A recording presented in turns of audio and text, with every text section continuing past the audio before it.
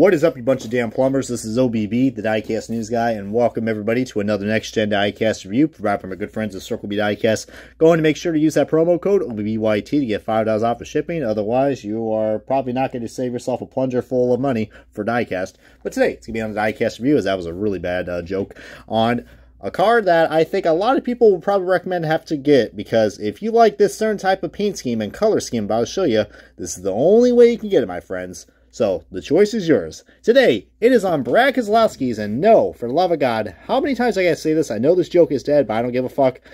Brad Keselowski did not win this race. This is on his 2022 Solomon Plumbing Bristol Dirt Raced version Ford Mustang for RFK Racing. Now, yeah, I know you're probably wondering, what? But Brad Keselowski did not win this race. Again, that's what I said. But this is a very unique car. As you can see, this is not only, the first time we got a new sponsor like Solomon Plumbing. We'll get to those suckers in a second. But they could be the reason why we have this diecast with us.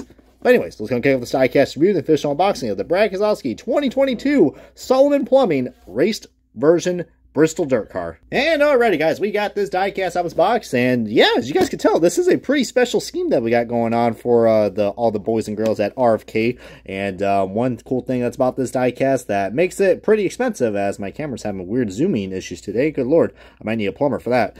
But this is the foil number. I mean, as you can see right there, that looks pretty cool. I mean, even though we got a little bubble right there, another bubble right there, another bubble right there. But hey, this is what you get for the $2 or $3 extra. By the way, these cars are going to be $13 now if you want full numbers. So, just saying. Just saying. But isn't that cool how it just reflects in the light? Like, whoo, look at that. Anyways, as I'm now getting in, and I should probably go in and get back to the rest of this review before I go into a much more euphoric state. Yeah, this was a diecast that I really did not think was going to get made at all. Like, usually, especially for a Bristol Dirt version, like, that's pretty cool. I'm hoping this is going to give people some ideas. Well, hopefully one idea is not to have a paint chip where the splitter is. Good lord, Lionel. That's hot. But for real, guys, that looks awful. But just, especially look at that, man. Doesn't that look really cool? You got the scuff mark where the foil number is. That is really freaking cool that they had that scuff right there. Keselowski had some issues that was at this race. But Gabe Back was trying to say, as I'm showing you guys 360 view of this, as good lord, the B-pillar is literally peeling off. Good lord. Good lord. You call that a paint wrap? Yeah, right. More like a shit paint job. Good lord. But I'm sorry. I'm in a Lionel roasting mood right now, so this video is so off topic and so sidetracked, but I guess that's what makes me different about these types of videos, right? But anyways, what I was trying to say is, let's just look at the scuff and then listen to my nice soothing voice. This car is just random. So random. I did not think we were going to get a Bristol Dirt version, but we did. And usually how things work like that is that usually you'll have the winner, and then you'll have Chase Elliott, because, heck, I mean, I don't got a problem with it. I mean, Chase Elliott diecasts always sell. But this, I think the sponsor, Solomon Plumbing, I mean, just like the... Hey, I wonder if this is the old dude from freaking GTA 5, you know? Oh, Lord.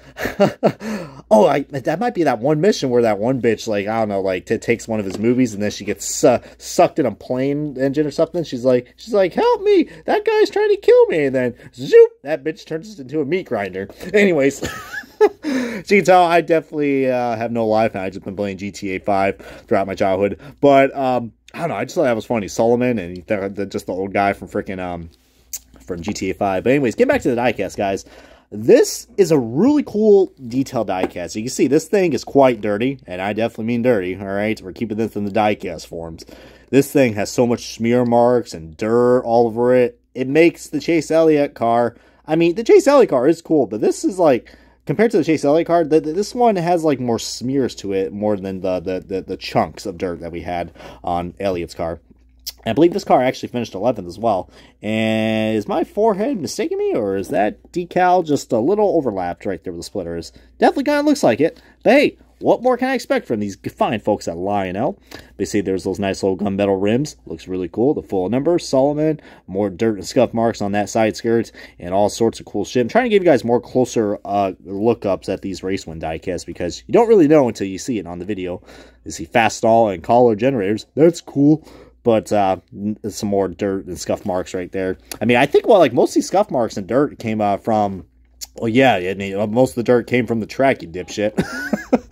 But I think what was it? I think Keselowski got into probably like an incident with Austin Dillon, if I'm not mistaken. I think that probably explains why. I don't know if it was this side, the other side. Good Lord, I didn't realize that freaking gap on the window. Good Lord Almighty. And I already showed this side, but heck, just in case you guys didn't saw this part of the video yet, then you will see this, as I think this side looks pretty much cool. Can I just show the rest of the video with this? But I have to do the side-by-side comparison because there are so many Keselowski diecasts that came out, and to show you guys how different this car is, I'm showing you guys what a clean RFK car should probably look like. And this pretty much kind of has the same color scheme, just a little bit. I don't even know what Solomon Plumbing is. And you're probably also wondering, like, what is up with the sponsor? Why is it so pushed up far? I thought I got, like, a bad error on my car. Because see right there, it's not perfectly centered. Well, I think they did that so because these little hood vents right here, they kind of, like, they look like they're taped up. Or, I don't know, they look a lot more different. They're a lot more bigger and wider than these. So, yeah, I definitely must say that the sponsor definitely looks wonky. It kind of looks like what Stenhouse did with his Kroger diecast last year. But that is actually how it is on the car. I mean, as goofy as that looks, I mean, yeah, that's missed opportunity for some sponsorship down there. But besides that, I think this diecast is still worth getting, even though this diecast review is so cluttered and chaotic. But whatever, though, it is what it is.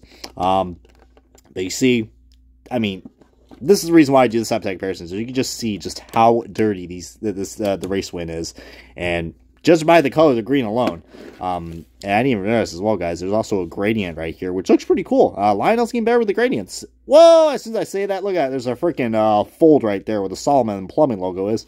Oh, you bastards! Never change. Made in China. That explains a lot. As, yeah, there is side-by-side comparison, as I had to get that nice little mini rant out for you guys, because I know we're due in for another one very soon. But anyways, like I said, the choice is yours whenever you pick up these diecasts. I'm not forcing you guys to buy every single one, because, heck, these little things are starting to get expensive now, so hopefully this review is helping you guys out and choose wisely. But this is going to wrap up the diecast review of Brad Keselowski's. I'm showing the good side. 2022 Solomon Plumbing. For love of God, don't go near airplane, kids. Ford Mustang for RFK Racing, the Bristol Dirt Raced version. Comment, subscribe, and submit OBB. I'll see you guys next time on another diecast review. And yeah, for love of God, don't clog any toilets, y'all.